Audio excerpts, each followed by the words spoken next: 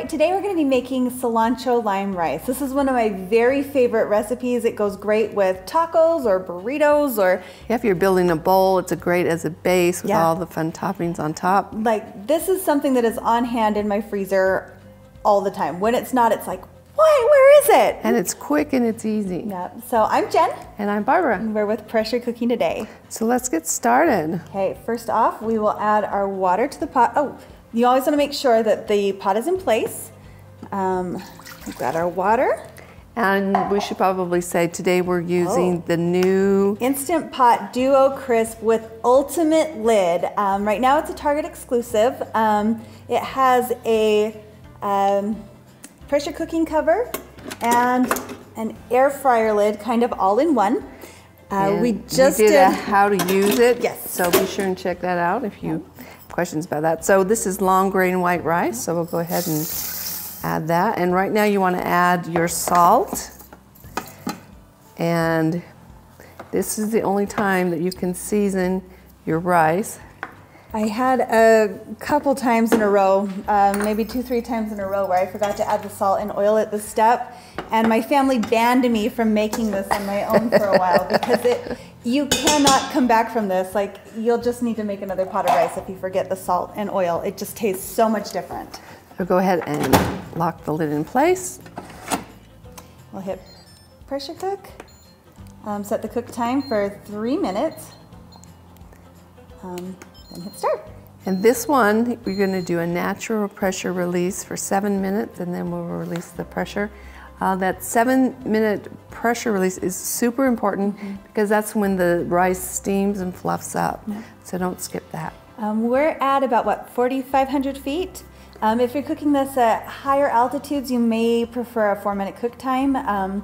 We're just kind of on the cusp of that, where if we're up too high, like if I'm cooking at Mom's house, which is a little bit higher up than mine, I'll cook it for 4 minutes, yeah.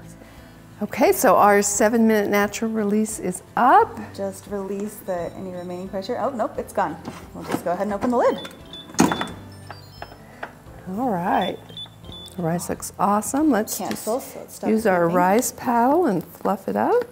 If you don't have a rice paddle, you can use a fork, but it really does make a difference if you just fluff your rice a little bit. Okay, now this rice has kind of like a dressing that you add to it. So you add some lime juice, some oil. That's a cool shape.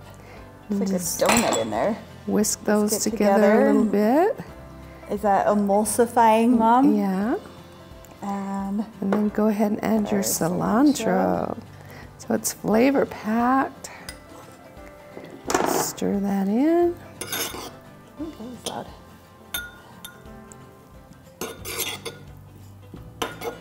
That good? Yeah, and then just dump it in with the rice and we'll mix it together.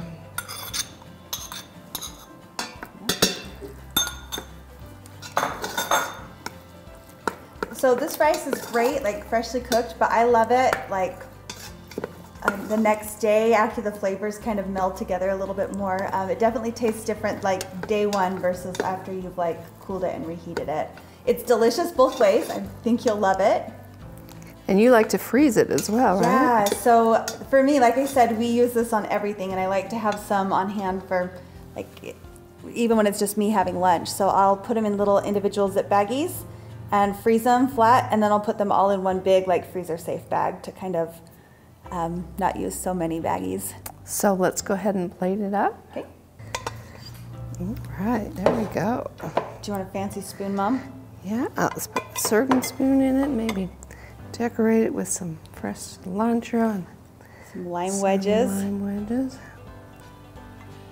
There we go. So super fast, super easy. I'm sure you're gonna love it. If you have any questions about this recipe, please ask us in the comments below and we'll get back to you. Be sure and like and subscribe. We'll see you in the next video.